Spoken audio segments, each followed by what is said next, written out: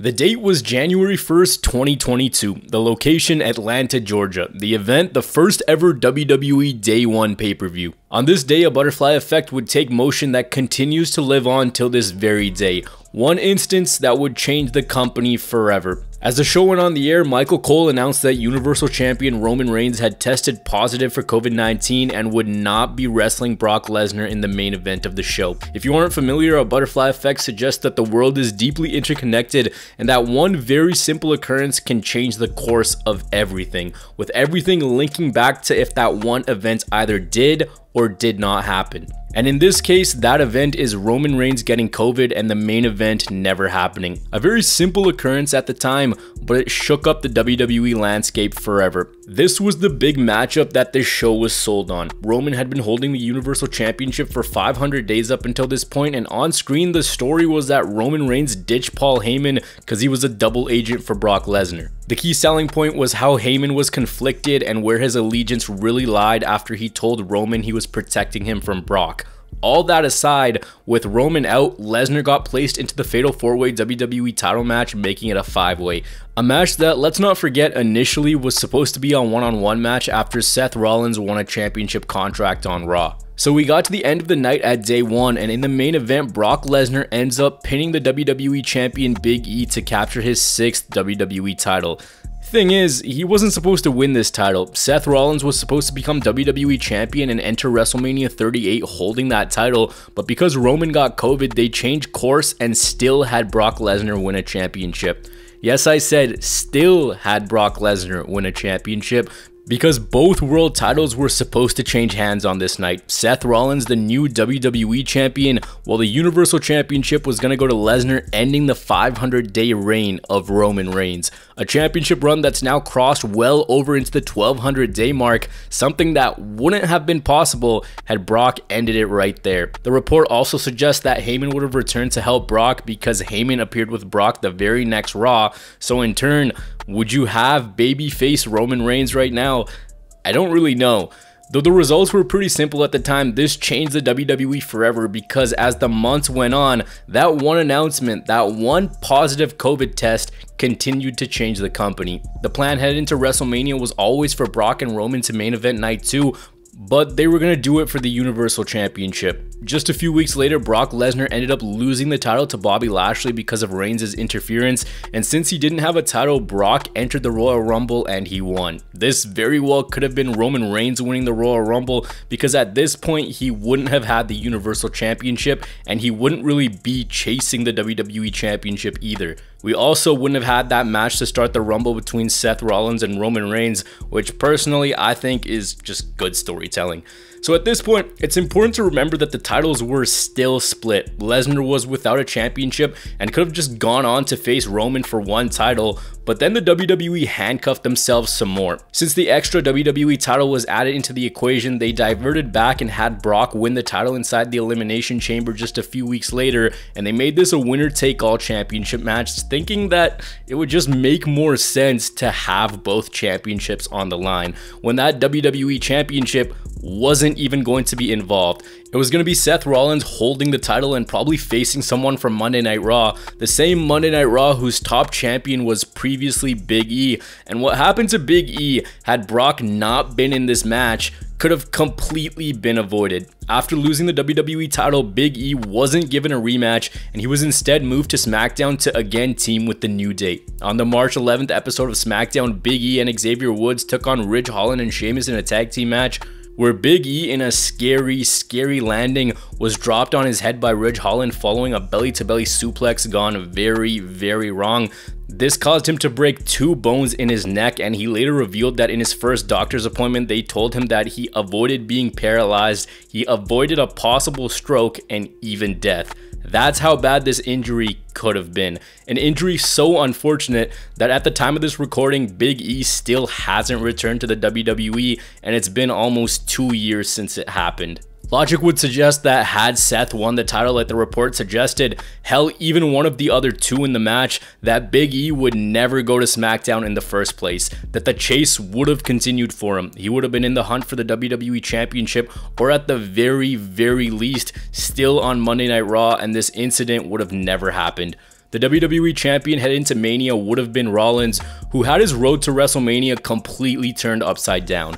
Now, should Brock have won the Universal title and Roman and Brock be the match at Mania, the Royal Rumble winner probably would have been different too, and that person would have gone on to challenge Seth Rollins. The Universal Championship had enough and it didn't need the Rumble, so Seth's path would have been pretty straightforward going into Mania. He's the defending WWE Champion, but instead they ran a storyline where he just couldn't make it onto Mania. Every week he was screwed out of that opportunity and couldn't find a way onto the show. Eventually it was revealed that Seth Rollins would wrestle Vince McMahon's hand-picked opponent at the show, and we all remember the rumors of Cody Rhodes at the time, that he and Tony Khan had a contract dispute. Well, when we got to Mania, it was Seth Rollins taking on a returning Cody Rhodes. The butterfly effect continued to take shape in a weird way, giving Cody the perfect opponent to make his return against. And if Seth is WWE Champion at this point, then Cody's return is probably against someone else. Is it against AJ Styles? Is it against Edge? Who knows who this opponent is, and who knows if they even run this storyline. Imagine if that moment is taken away or the subsequent match isn't to that same level. Things are not the same. We gotta give props to Rollins too in this scenario because he did a great job with the storyline that was presented. Had it been someone else, would it have worked? Would it not have worked? Who knows? Also, this was the first of a trilogy. Remember that iconic night in Chicago where Cody Rhodes marched into Hell in a Cell with a torn pectoral? Yeah, well, if Rollins isn't there, if he's still holding the WWE Championship, that's probably not happening. So there's a possibility that some of the craziest moments that made 2022 so surreal are gone. But we gotta keep going with this thing. We continue on with WrestleMania, where on night 2 Roman Reigns became a double champion. On a night that was supposed to just be for one title and wouldn't have had him at 500 days up until that point, he became a double champion and now both titles were on Roman, which, let's be honest, ended up screwing over Monday Night Raw, which was left without a full-time champion. If you remember what happened next, things get a bit crazier. Cody Rhodes opened up the Raw after Mania and his mission statement was very simple: win the WWE Championship. Underline, WWE Championship, not the Universal Championship. Alternatively, if someone from the Raw brand is the WWE Champion, that rise, that path may have been completed sooner rather than later. Also, is Cody realistically there at that same point in time prepping for his Hell in a Cell match, injuring his pec? Losing Cody for the rest of the year could have completely been avoided. That's why it's a butterfly effect. One simple occurrence can cause a huge ripple down. What also would have changed was the main event for SummerSlam 2022. It was reported that headed into the event, the main event was supposed to be Randy Orton and Roman Reigns for the undisputed WWE Universal title. Randy Orton ended up getting injured at the hands of the Bloodline. If, again, things are different, does that injury end up happening and we lose Randy for 18 months? If Randy stays around, do we get a rivalry between RK Bro? Is the spotlight of Randy and Riddle being together enough to make Riddle not get released from the company, not get in trouble? Who knows? So it would have been Randy and Roman as the main event of SummerSlam 2022. What would Brock have done in this case? Would we have the crazy tractor spot? Also, what could have been different is Austin Theory at this point might have already had a WWE Championship reign. In the summer of 2022, Vince continued to give Theory a mega push, having him win the Money in the Bank contract, but he later went on to just cash in on the United States Championship. And if Raw had a full-time world champion, maybe the higher-ups take a chance and let Theory become champion for a little while and continue to show why he's the future. But again, that didn't happen.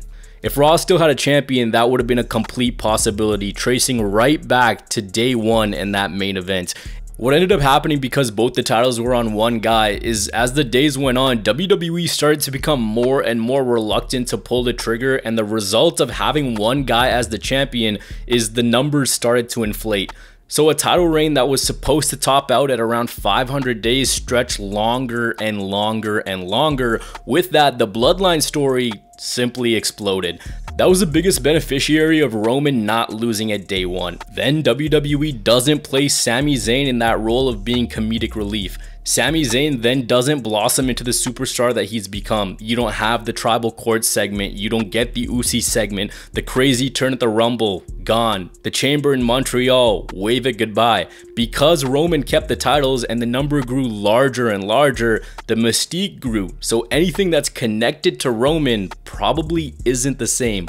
One of those matches is against Drew McIntyre at Clash at the Castle. Drew is still yet to win a world championship in front of a live crowd, and when WWE were in Cardiff, it felt like the perfect opportunity, but it didn't end up happening. Maybe in an alternate universe, Drew McIntyre does win in Cardiff. If there's a scenario where Roman lost the title, gained it back at Mania, the days would be a lot shorter, so WWE wouldn't feel obligated to keep it on Roman. Heck, even if it's not Roman, maybe it's Drew versus Seth, maybe it's a triple threat, maybe it's a fatal four-way where Drew does end up capturing a world title and it's a huge feel-good moment.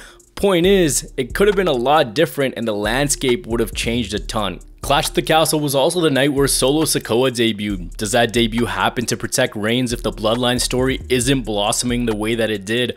What's so weird is the show is called Day 1, the Bloodline puts up the ones, and this was the show that in a strange, twisted, weird way benefited them the most and helped continue a story that so many people coin as the best story of all time. That Bloodline story and Sami Zayn's involvement created a weird dilemma which could have been completely avoided, and we could have had two different main events for WrestleMania 39, each with a different outcome. Earlier in the video, I mentioned how if the WWE Championship was still on Raw, maybe Cody is going after that. Instead, you got this dilemma where Cody won the Royal Rumble while Sami was so hot. There could have been a scenario where Cody still won the Rumble and challenged for the WWE title, poetically winning it a year after he returned. Meanwhile, Sami Zayn and Roman Reigns wrestled at Mania, crowning Sami Zayn champion, which could have segued perfectly into the breakup of the Bloodline even further, and Jey versus Roman would have happened without a championship, and it would have just been for the title of Tribal Chief. If after that they don't want to keep running the Bloodline story, then realistically that could have been the perfect culmination. It started with Jey and Roman, and it ended with Jey and Roman. WrestleMania 39 had Cody versus Roman in the main event, with Roman Reigns retaining the championship. Again, the WWE were handcuffed because at this point, Roman Reigns was so close to history. He was at 945 days, not that far from 1,000, and we all know the WWE, they love those huge headlines. Also, the night one main event, a match which I know a lot of you love, doesn't happen. You don't get that bromance between Jey and Sami. You don't get the reunion with KO and Sami. There's so many different things that could fit into this, but one of the weirdest yet almost satisfying occurrences is the return of the World Heavyweight Championship. A championship that again wouldn't have been around if we still had two titles. The weirdly satisfying part is Seth Rollins became the first ever World Heavyweight Champion, the same dude who was gonna win the WWE title in the first place. It's just been so glitched. A lot of fans have been enjoying the WWE lately, and there's a lot of good that came out of this butterfly effect, but it's crazy to think how much different things could have been if that one match just happened. You could actually say that it's the biggest what if in WWE history. The WWE we have right now, almost in a strange way, was never meant to happen. Big E probably isn't injured. Seth Rollins isn't there to slot in as Cody's opponent. The rise of Jey Uso is completely different. The SummerSlam main event never happens. Roman might be a babyface. The World Heavyweight Championship and Women's World Championship are not a thing, and there's so many what ifs, and then if this happens and if this happens connected to this, that you could spend days diving into the scenarios, but it stemmed from one simple occurrence that changed the timeline of the company. After Day 1 2022, nothing was ever the same.